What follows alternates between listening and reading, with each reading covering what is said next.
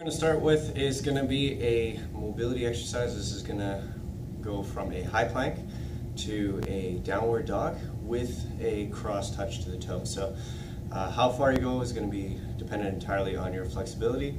If you find that you can't quite keep the knees too straight or anything like that, that's fine.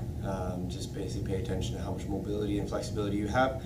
If you're much more flexible than I am, you're more than welcome to keep the knees straight, get into that higher V pike position, and then see if you can get the heels down to the ground. So we start in our plank position, right? Feet wide, hands wide.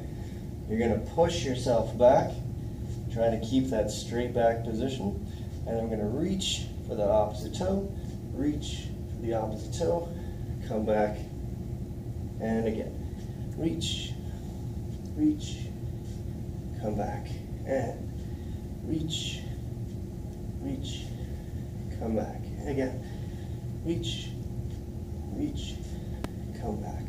Now what you can also do, once you're done these, is go down into an upward dog, okay, and then again, push through, and again, come down, drop the hips, lift the chest, okay, and reach, reach. So again, how far you go is going to depend.